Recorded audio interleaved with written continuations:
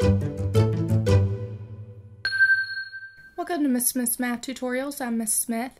In this video we're going to be talking about direct and inverse variations. The direct variation, we're pretty familiar with this equation. It's y equals k, and k is the constant of variation. We'll see kind of what that is once we actually start solving problems, but y equals k times x. And then our inverse would be y equals k divided by x. So this means that as y increases, x will also increase, or as x increases, y will also increase. It's phrased as y varies directly with x. Whereas this one, inverse variation, this means that as x increases, y decreases.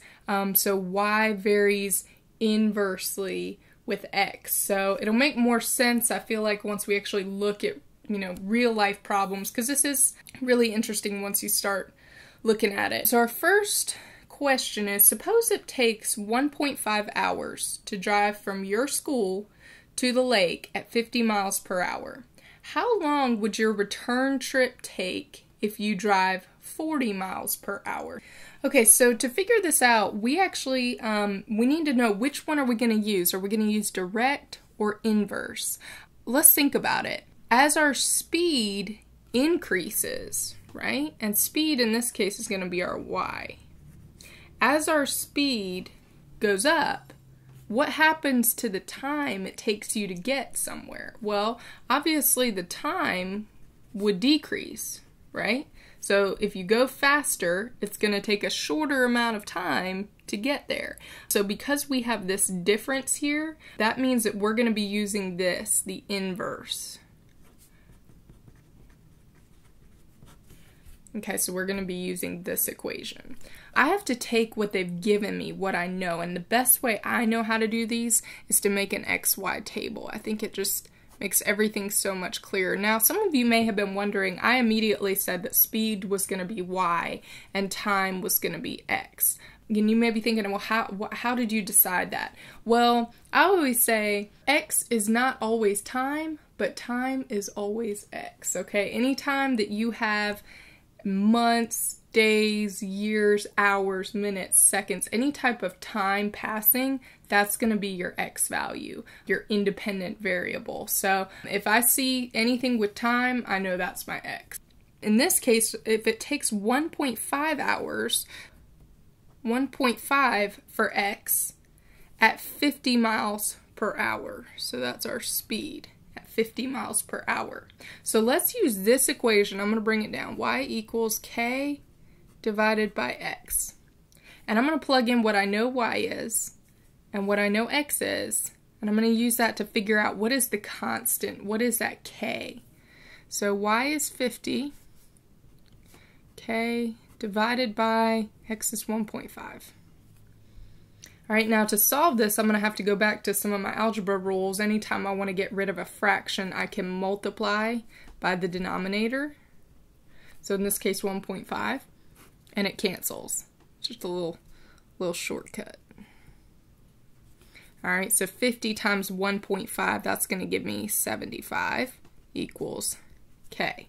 Okay, I always star that because that's going to be very important information as I move forward in this problem, because I want to know how long, x, time, how long will your return trip take if you drive 40 miles per hour. So I got to do the same process again, only this time instead of solving for k, I already know k, I'm going to solve for x.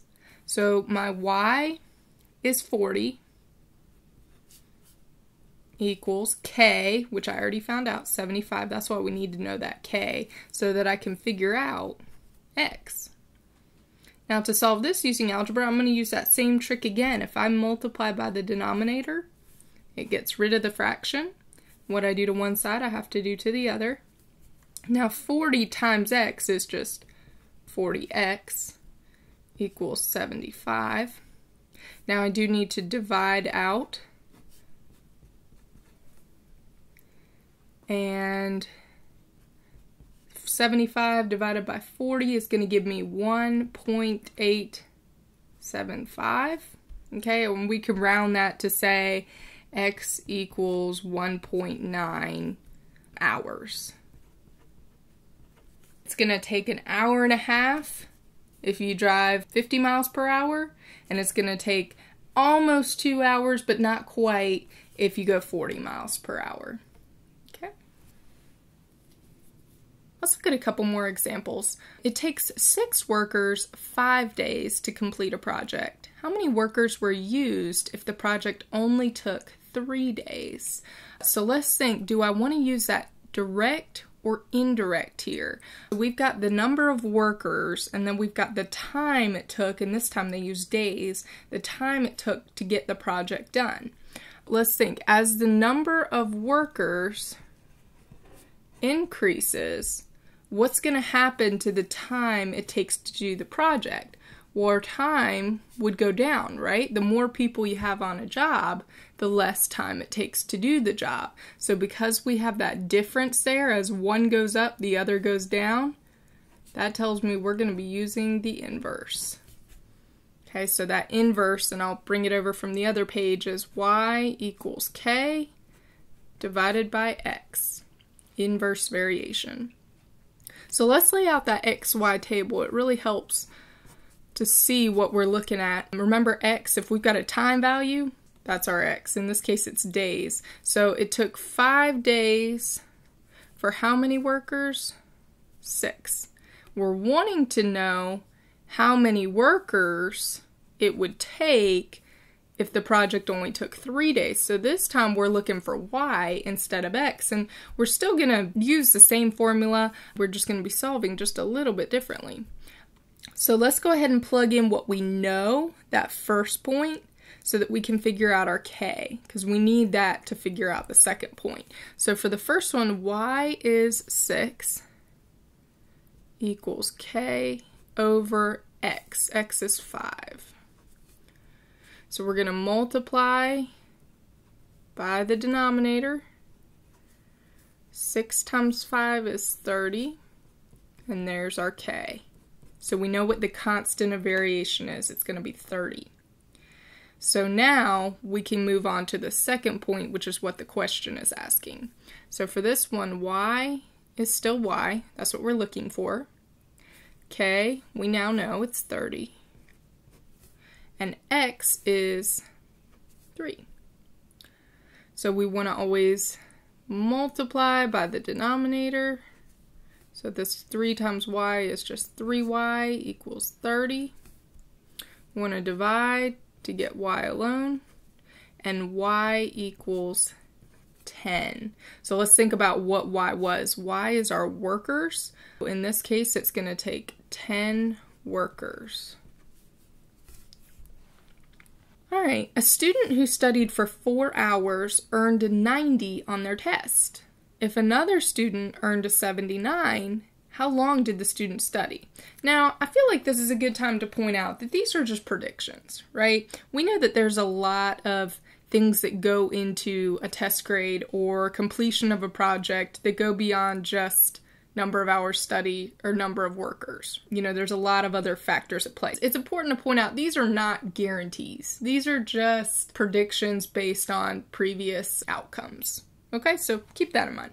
Let's think about this. Do I want to use that direct or inverse formula? So for this one, as a student who studies, so as their time studying goes up, what happens to their grade? Well, we know, using logic, that the more you study, in theory, the higher your grade is going to be. So notice how this time we had like difference here, as one went up, the other went down, and we used the inverse. Well, notice in this case, they're both going up. So because they are going in the same direction, that's called direct variation. So for that one, we need not the inverse formula we were using before, but now we're going to use y equals k times x instead of k divided by x, since it's that direct variation. And other than that, works pretty much the same. We're just going to be using this formula instead of the other one. Alright, so let's lay out our XY chart. And so what do we know? We know if a student studied 4 hours, remember if we got that time value, that's going to be our X.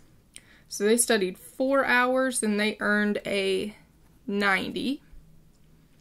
We want to know if a student earned a 79, how long did they study? Alright, so let's use this first one to figure out what K is. So Y was 90. We're looking for K. X is 4. So K, you could put times 4, or you could put 4K, it doesn't matter. Okay, so I need to undo this multiplication, and to undo multiplication, we divide, cancel, right? What I do to one side, I have to do to the other. 90 divided by 4 is going to give me 22.5 as K. So I always star it, so I remember that's my important information moving forward. Now I can move into the big question. Alright, so we're going to use that same formula again.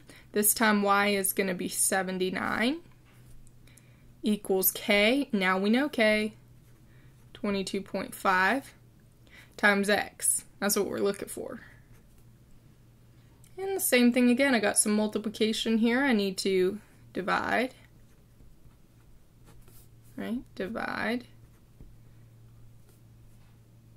And let's see, I'm not going to get a whole number, but 79 divided by 22.5 is 3.51. Or you could say 3.5 if you were rounding.